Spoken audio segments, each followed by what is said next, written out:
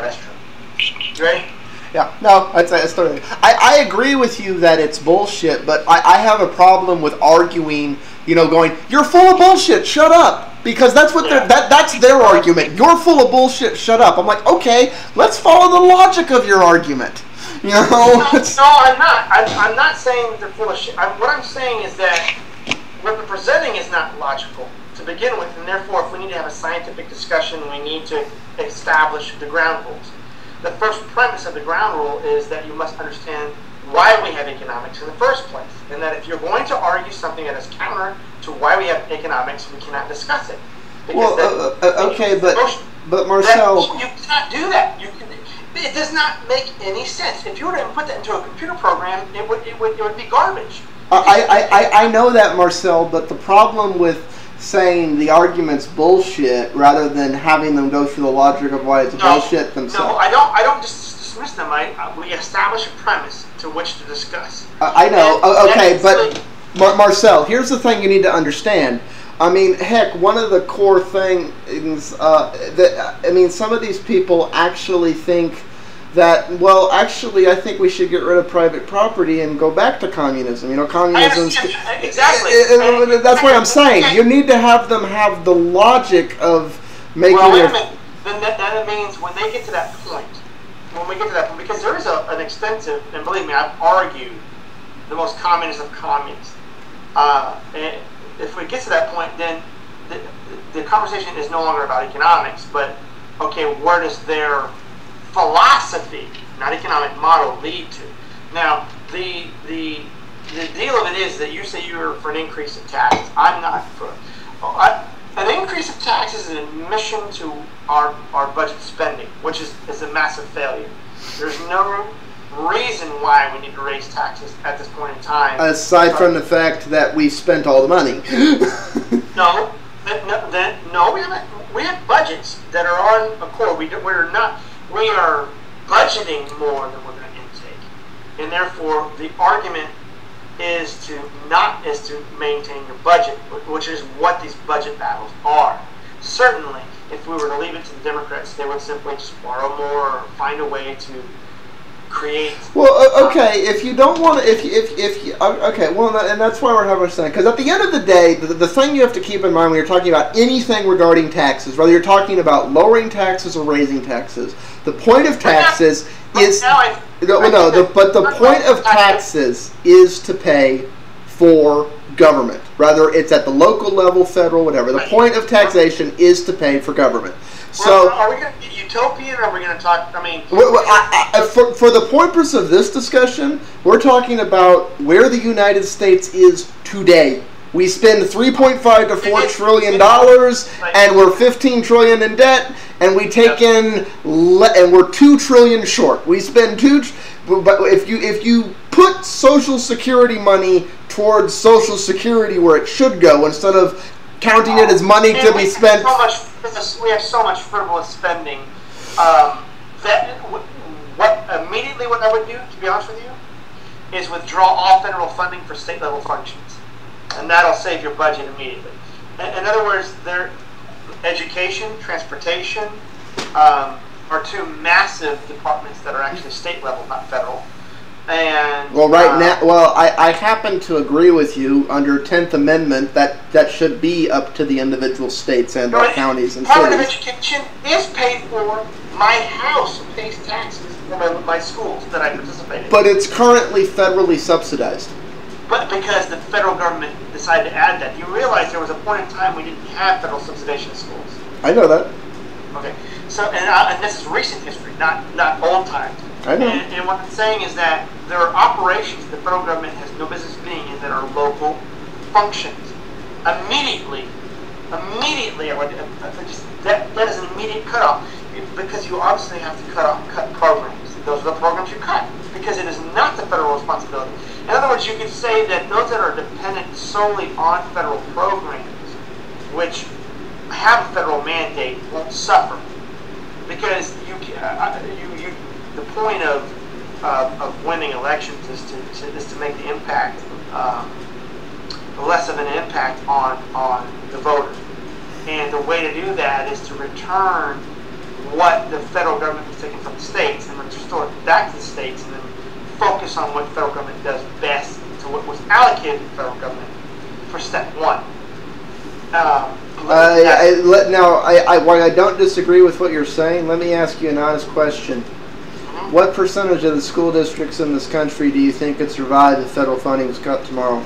All of them would survive. To be honest with you, all of them would. They would. The thing of it, the reason why I say that all of them would survive is that it's a fallacy to say that one school system would fail based upon, because what they would say is that there's not enough tax collectors to support a certain school, which would mean that if there's not enough tax collectors to support a certain school, there's not enough tax collectors to support anything within that city. Because the way local support works is you have a certain amount of employment and property established within that area. And if that's not established, then I question anything that's functioning in that area. Well, as somebody who lives in an area that spent the last 25 years driving away any major source of employment, I can tell you there are places in the country that are ready to self-destruct. Guess what this country has? Guess what this country has? The beauty of it. You can get up and move and have the ability in this country far greater than any other country in the world. Well, there are other countries that are just, that there are few that have equal property as we see in the United States, but not many. That is the mobility of property. You know, Ronaldo de Soto, one of my favorite economists, who's a Peruvian economist, explains why the third world stays a third world, which has to do with property rights. And in this country, if you are in an area that is dying, it is telling you something. It is telling you that you must leave. It's like if you are in any other condition that is life-threatening to you, you would escape that condition and do something about it. And therefore, if you're in a condition where all signs tell you that this little town has lost its productivity and has moved, there's nothing stopping you from moving. You can move. Well, there are some factors stopping you. Wait. Oh, no. Oh, well, Marcel, there's foreclosure and all this other stuff. Yeah, you know what the banks do? I've lived that kind of thing. Yeah, you were in where you were. My guess would be back. Were you there in the 80s and the 70s? Well, I was born in 75, but I mean the thing of it is that I've lived debt settlements. Let's put it that way. I've lived and know how to negotiate with banks for debt settlement. I know how to walk away from property and reinitiate new property. And I'm not rich at all. But I had the initiative to figure out how to do it. You don't have to be rich to do that. You just have to know the credit laws. Unfortunately, most people don't. It's just be a person and find out something. But it is not the government or federal government's job to compensate for someone's lack of initiative to do something. We are here to provide equal opportunity to you. Now, if the opportunity is not there for you to understand, that's a problem. But if your laziness or excuses get in the way of it, I'm sorry. Well, we haven't gone into everything in the taxation thing, but you're actually moving on to the next issue, which... I got to fix this point. Okay. And that the reality of it is that there's not very many places that would crumble because of federal subsidization. That's all scare tactics and mythology, what have you. Like my local schools do, they have fundraisers to help compensate to where the lack of taxes exist. I guarantee you, if there's enough property and functional economics happening in your town, there's nothing to worry about. However, if your town is dying, then listen to the fucking messages. Now, but that is the most pragmatic, realistic way of cutting the budget without hurting those mandates that are truly the federal level take care of. That's step one. That's why I say that. Well, okay. Aside from education, which other ones would you consider not to be the federal level? What about highways? Department of Transportation is any transportation needs are state level. And police and firemen are state level. Well, is there a federal program to pay for police or firemen? Oh yes, Oh, Subsidization. God. Oh, yes.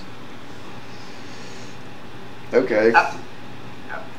There's lots of shit the federal government people is like.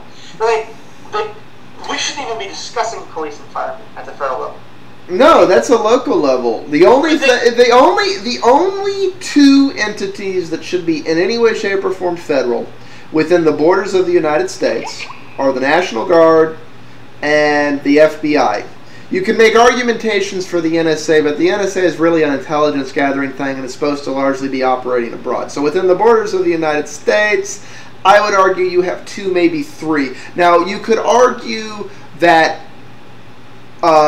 Coast Guard and other sections of the armed forces have local responsibilities, but that's, again, that's not the primary local authority. That's the last act if, the local is overwhelmed authority. Yeah, and you know what? I want to make an argument because I know the argument will be, well, Marcel, you're arguing that I must move my house because the signs of the town say I must move and all this. And what they're actually arguing is that I must subsidize something that is dying, that will not be salvaged because there is not enough economic function in that area. And therefore, their argument against my own is that their word for asking of a subsidy from me has no greater moral value over my own value of saying I have my own needs and the means of survival as well versus your own. Where yours, you have the mobility to change your situation. My mobility is saying I don't need to change my situation. But you are asking me to artificially save something that is already in decay and declining and has no economic function behind it. That's the whole point. Isn't that the whole point of terrorists, is to save something that is already dying by normal economic laws?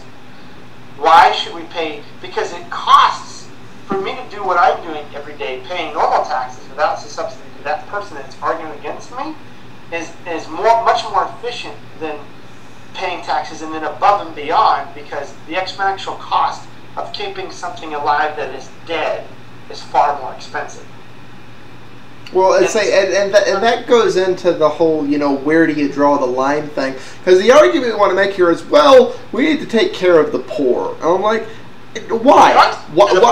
Why do we need to take care of the poor? Why don't we enable mechanisms for them to get themselves out of poverty? Because, like you're saying, if you're investing in something that's dead, it's never going to be alive again. Stop investing in it. Move on to something that has a chance of living. Well, no, not only that. We do take care of our poor. My mother-in-law comes from Guatemala, and my wife does too, and they look at our poor and they laugh. They say we don't know what poor is. Okay? Our mobility in this country, like I just stated, is leaps and bounds on how well the poor move and gain wealth. And actually how rich can lose it all and then start all over again. That is the opportunity of this country.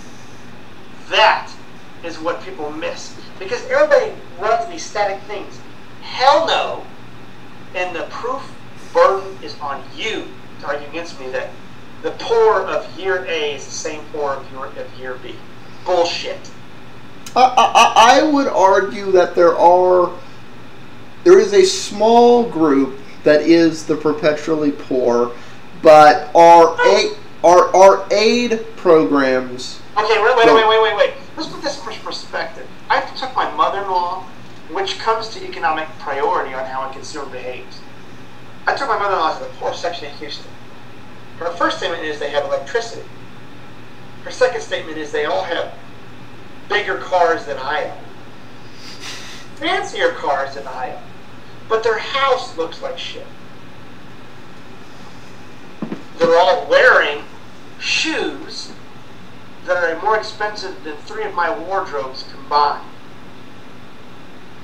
But yet their house looks like shit.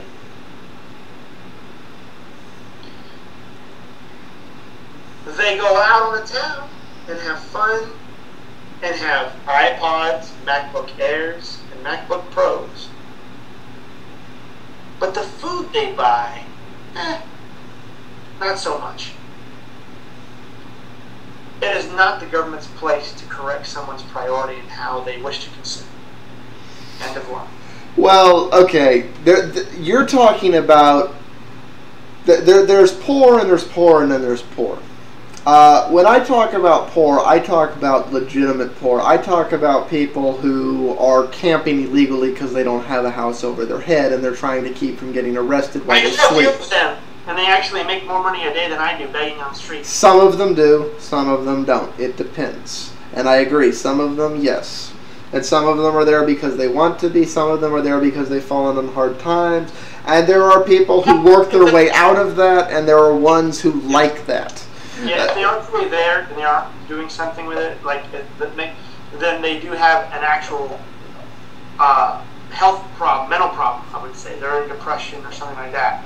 Of which, yes, there are a few of them that are like that. That it's not. And therefore, what the argument is, then it shouldn't be an economic model. There is nothing that an economic model will do per se. It's then that they need treatment to get them out of that depression to become productive, right? And that's what, and that's getting into my health laws, of which I have a whole plethora of ideas of how to address that one person. But to be really, we have to be frank here. We have to be frank here. The United States poor is not the poor of the world. Okay?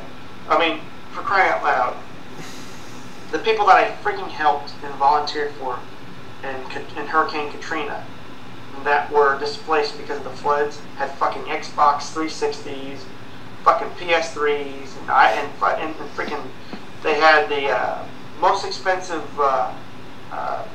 computers there. I mean, they weren't. My mother-in-law would look at them and say, "You are no fucking where near being poor." There are poor in the United States. They are a very small. They are not as many as you think. Our definition of poor in the United States, and our definition of poor is pretty laughable, actually. It is. The rest of the world looks at us as Scots. They don't fucking get it, man. No. Here's the thing.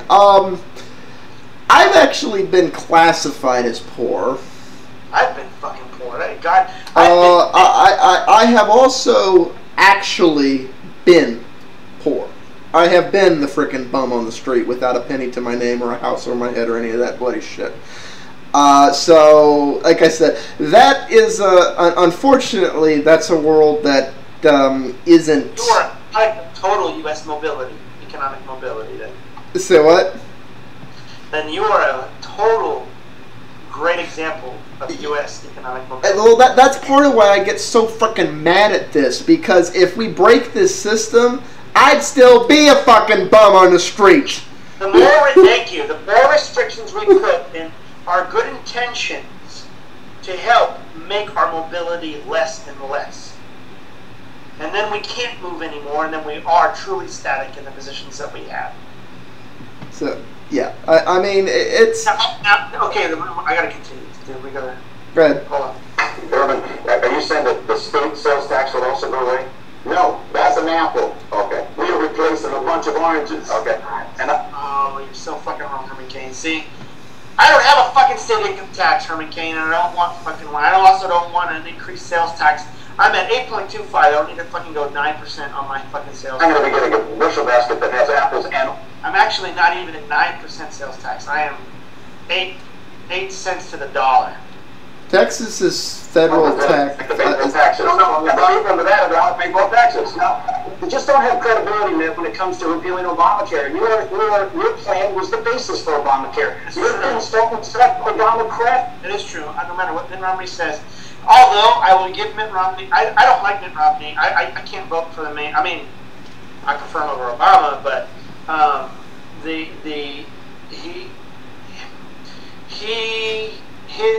admittedly by Democrat, his plan in Massachusetts was used, but he was in one of the most liberal states in this fucking country as a GOP governor. What are you supposed to do? Politics are politics, right? You win to get elected, and you try your best to change your state.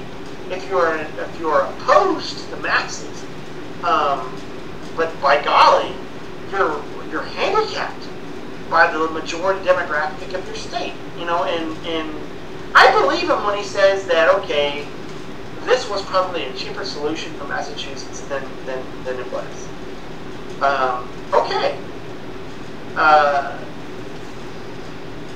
But the way he defends it, and he just won't come to terms with it. I think all he really needs to say, well, I think he has kind of said it, but he's not. I don't think he comes off convincing enough. And I also myself don't believe him when he says that he doesn't believe in that plan.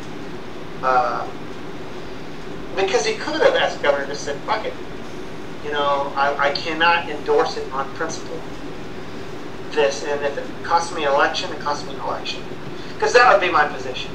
Hopefully, I haven't been. I am an HOA president, and I don't get paid for that job, so I'm totally voluntary in managing all the homes. I have 452 home units, and I don't get paid, so I can't be lobbied. That's part of the thing of why I say don't tax corporations. If you don't tax corporations, guess what? They're not going to lobby anymore because they have nothing to lobby for. It's like other than regulation, which is a smaller part than taxes.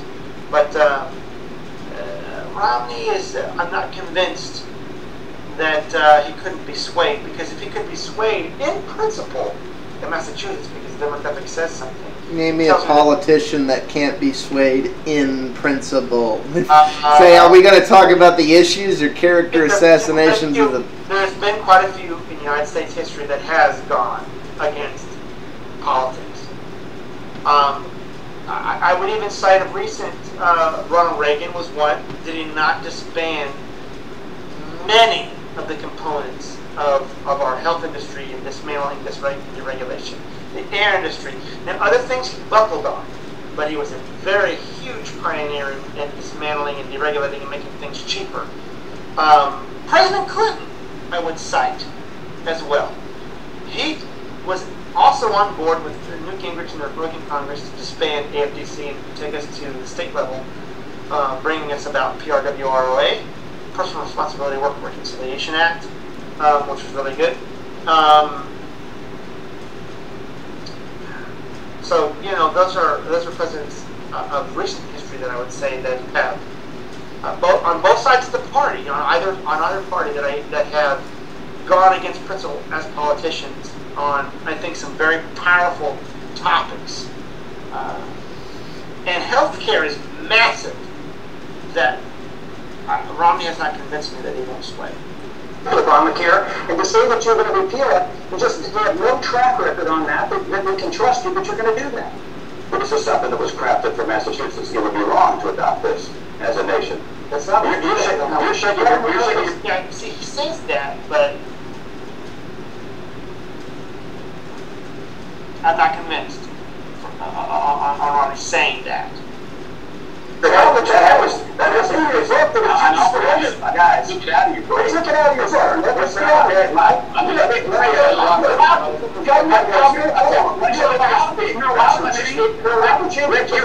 Rob Paul's laughing. Rob Paul is laughing. Dude, that was awesome. You're just fucking laughing. Chance, let me speak. You had your chance. Let me speak. You're out of time. We're out of time. Those people that hire illegals ought to be penalized. And then you lose all of your standing from my perspective because you hired illegals. Bam! Yes, Perry. I sent the Perry campaign so many fucking emails because nobody in the nation understands what the fuck he's talking about with this illegal immigrant shit. And Perry is harsh on companies here for hiring. You can go to McAllen, Texas, and I swear to God, you drive to these fucking areas where there's like a fucking 100 cameras on either side. I mean, I was terrified. Like going down to McAllen, I saw the border, and you hit these areas in Texas that there's like 50 cameras on each side of that freaking road, and you drive through it, and I mean, holy shit! It's, all kinds of technology that Texas has employed to navigate this. And our fences, when I went down to McAllen, are just technology. You see, Perry is deploying, which is coming out of Texas budget, tremendous amount of tech. He doesn't believe in building the Great Wall of China. I agree with him. Building the Great Wall of China doesn't do shit. It doesn't keep out the people that you want. You know, and these other freaking Republicans are arguing, oh, he doesn't want to build a wall. Of course he don't want to build a wall. He wants to have an intelligence operation on the border like we have in Texas. Isn't it ironic that now some of it is beginning to bleed into Texas, and Perry has asked for federal support because the state is not responsible for immigration. By law, isn't that not the lawsuit between Arizona versus the United States of America on who is in charge of immigration?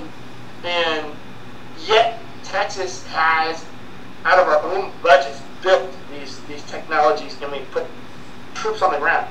And Perry's argument is that once they're in, we penalize employers for doing it. But what he was saying at the education level, they can't even apply to get that education, which was unless they apply for citizenship or apply to become a resident. So in essence, he's turning undocumented people into documented.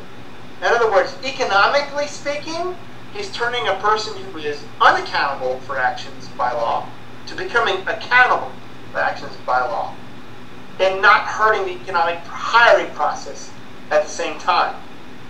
And his argument was, well, okay, so I can't kick them out because the United States government won't let me kick them out.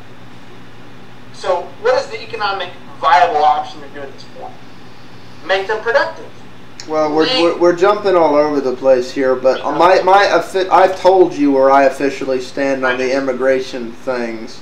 See, like my wife, she's from Guatemala, and she and my official stance on the immigration thing is it's no punish, no shine. It's an issue with the school system because the school system's federally funded. I happen to agree with you. It shouldn't be. It should be local funded.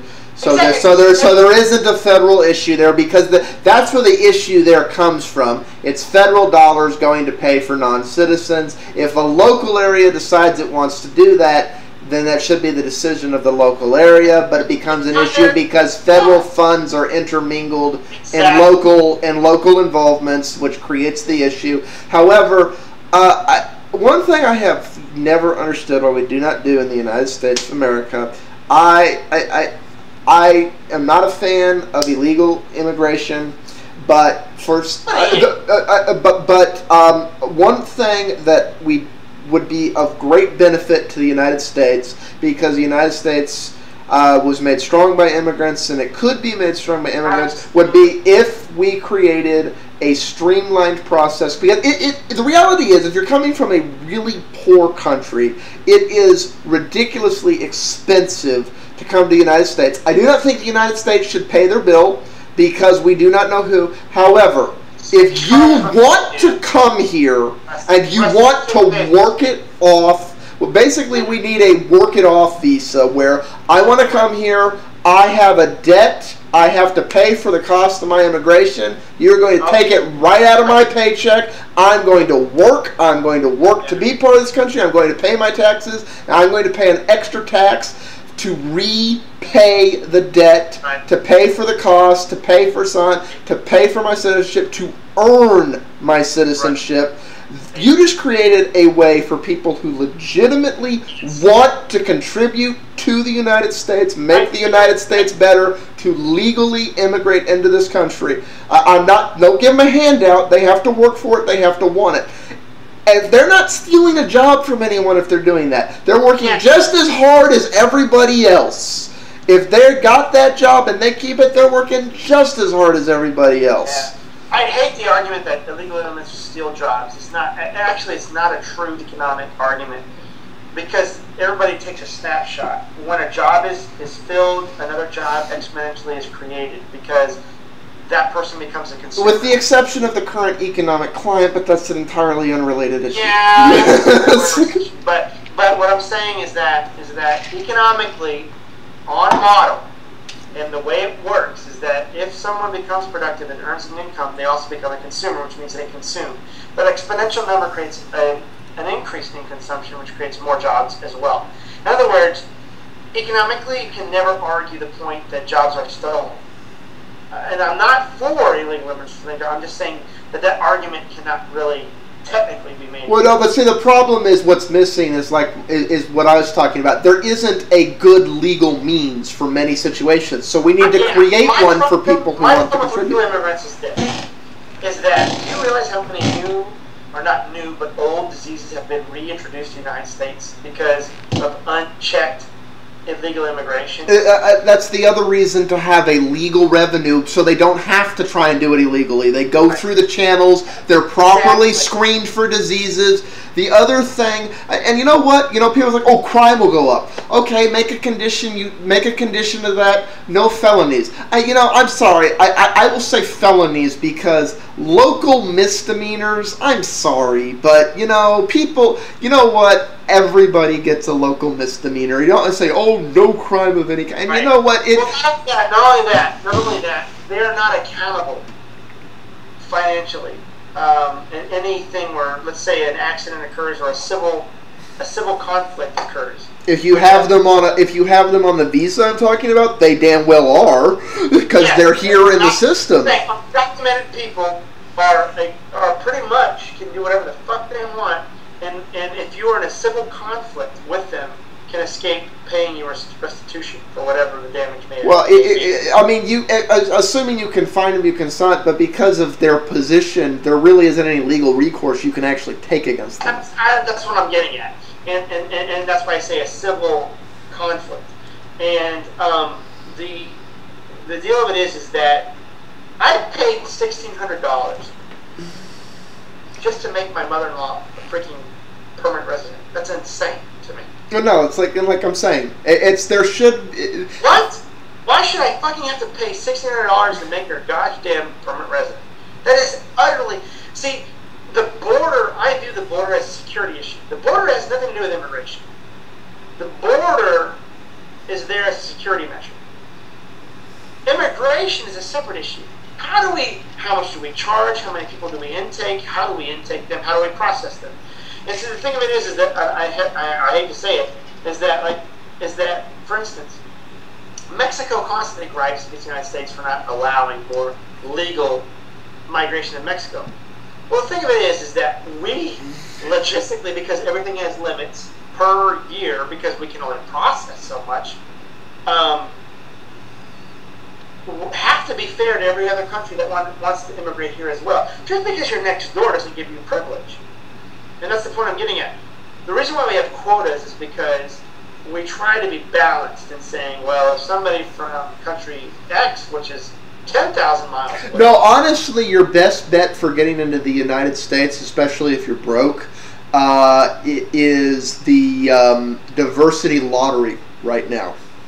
Yeah, but nobody wants to wait for the lottery, and clearly because Mexico and it's easier from the lack of incentive to stay in Mexico, and I'm not talking about just about Mexicans because you know how the border issue of recent really started up. I'm aware. Because terrorist Muslims started impersonating Mexicans and were caught in the state of Texas. Well, know that. Okay, but see that's more that okay. I do not want this to turn into the those evil terrorists, they're everywhere. Those evil terrorists, they're everywhere. But that's all the more reason to have everybody to be incentivizing everybody to come through a legal processing. Because the reality is, if you incentivize the legal process and you make it effective and so on and everything else, then the people who are going through that other way stick out like a freaking sore thumb. And it's... Yeah, it's like, Romney made fun of Rick Perry's binational plan, which nobody freaking knows. It's actually a capitalist way of approaching healthcare. It's about making healthcare cheaper because we get so many illegal immigrants that come here for treatment that the state was tired of paying for it, and we were trying to come up with the binational plan is actually a market-driven way of making healthcare cheaper, capitalistically,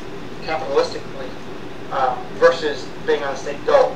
So Mitt Romney just was speaking out of his ass and didn't fucking understand what a binational plan is. You really you have decided you're going to vote for Rick Perry, haven't you? Well, I mean, right now, Rick Perry. I lived under Rick Perry. Well, I mean, I know what the man does, how he taxes, and I've lived it. He's a states' rights person. I know just as many people who live under Rick Perry who claim he has nothing to do with any of that. So, like that, you bring them next time. They won't come on the show. They're full of shit. They're full of shit.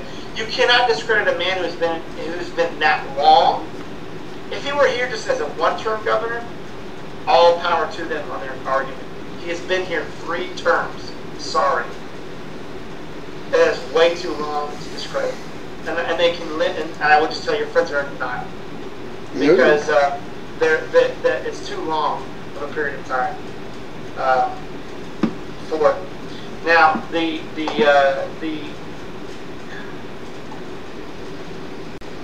what should I say? I mean, because I know that there's other. I mean, Rick Perry's not perfect, right? But the thing of it is, I have first-hand experience to know what the man does.